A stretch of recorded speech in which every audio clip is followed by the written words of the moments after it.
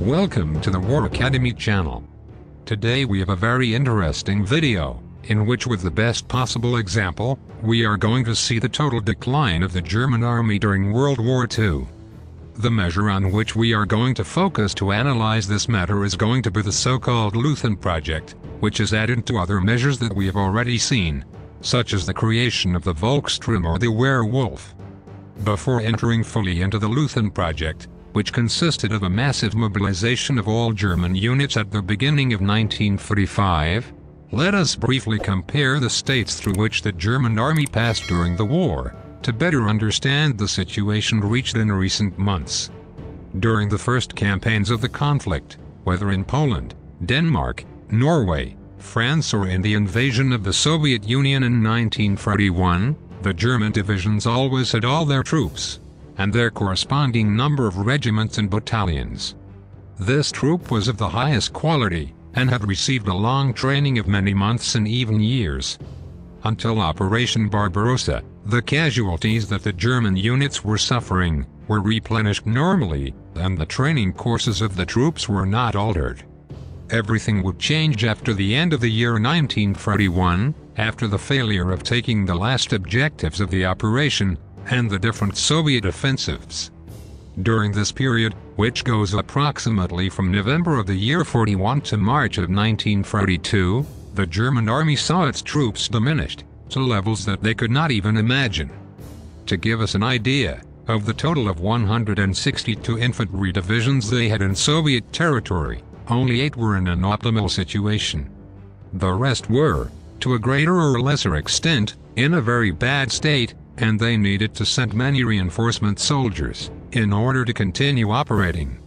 This situation led to the training time that soldiers received in Germany having to be shortened, and to reducing the size of some divisions that were in areas of little activity, to reinforce others that had to participate in the following offensives.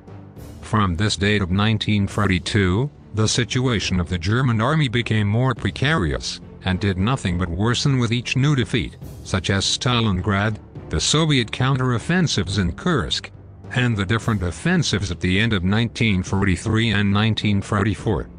In short, we will say that Germany had a growing need for soldiers, and due to the criticality of the situation, the training that could be given to them before sending them to the front was getting smaller and shorter. It is for this reason that when figures are spoken of at the end of the conflict, and it is said that the German army had so many divisions or so many millions of soldiers, it must be borne in mind that they were neither soldiers nor divisions comparable to those of the first years of the conflict. Having seen this, let us now see what the Leuthen Project consisted of. It all started in early 1945, when the Soviets launched the Vistula-Oder offensive, and the German defenses in the area collapsed. It was then that many desperate measures were taken, such as the creation of all sorts of new divisions, with soldiers who until then had been considered unfit for combat, the appointment of Himmler as Commander-in-Chief of Army Group Vistula, or the Leuthen Project that we are going to see today. This plan consisted in the mobilization of all the soldiers who were in their training phase, so that they could quickly replace the units that were fighting at the front. As soon as they received the Leuthen code word, all of these soldiers would be taken out of their training quarters and sent to the front lines. Once they reached the combat zones, and due to their inexperience, they would receive a few days of much more intense training than the one given to them in the barracks, and immediately afterwards, they would be thrown into combat. Although this project could have made some sense when the front was stable, and the integration of these soldiers into the regular army could be done in an orderly manner, it had to be improvised at a time when the situation was completely critical. This led to widespread disorder, and real disasters on the front, which ended with thousands of German casualties, because those men were not ready to go into combat, much less to face the Red Army. To understand the way in which the military training system was organized in Germany, we have to know that the country was divided into a series of military districts, each of them responsible for the military training and organization of the men of the province. In each of them, there were a certain number of training and replacement units of various weapons, commanded by divisional staffs. The men who had completed their training and were ready to go into combat were in the replacement units, and were sent to the front based on the demand for troops that was in each of them. On the other hand, the training units were made up of newly arrived recruits, who had to be prepared for combat through an 8-week basic training course. This cycle, as we have mentioned before, only shortened as the conflict progressed, and the need for new soldiers was greater. After receiving the code word Leuthen, these recruits, who had only 1 to 7 weeks of training, had to go to their new assignments on the front lines. Making a brief comparison, the boys of the famous 12th SS Panzer Division had almost a year of training. To these half-trained recruits, who were mostly men or too young or too old, we must add a large number of soldiers who had been rushed out of hospitals without being fully recovered. With regard to their weapons, it should be noted that because there were many recruits who were mobilized at full speed in this so-called Project Leuthen, there were many units that were very short of weapons, and the little they received was not the right one.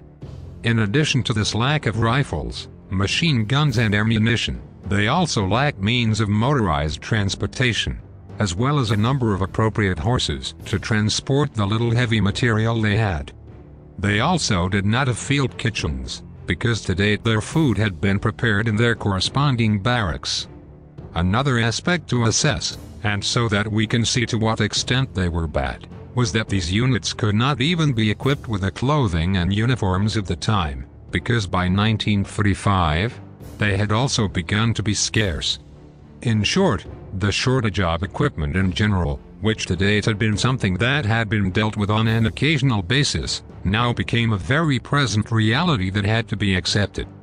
All these points lead us to the fact that this project was a total failure, which only served to alarmingly increase the number of casualties, which the German army was already suffering. Although for more than a year, the instructors of these barracks and academies had begun to be sent to combat in this project, they also ended up resorting to the few that remained. This meant that from this point on, training in these barracks was already directly unfeasible, although on the other hand, the end was already imminent, and there was no time to train new units either. In short, this Leuthen Project ended up dismantling the German military training system, and as of February and March 1945, the new soldiers who were sent to combat could no longer count on even a minimum regularized training. This training was carried out on the same front, and consisted of only a minimum teaching on how the weapon they were going to use in the imminent combat worked. In any case, these improvisations and emergency measures were taken at a time when the situation was completely critical, and at this point, any measure taken to shore up the front would have given a similar result. And what do you think? Do you think this Leuthen Project that was applied in the final phase of the war is appropriate? Do you think that another more effective measure could have been applied? I await your answers in the comment box. If you want to delve into the different measures that were adopted by both the German and Soviet armies throughout the war, I recommend the Siege book, which has also served me well for this program, which I leave you in the description, along with a video on tactics to free encircled troops. That's all. Subscribe and support this channel if you like this program, and see you in the next video. See you soon.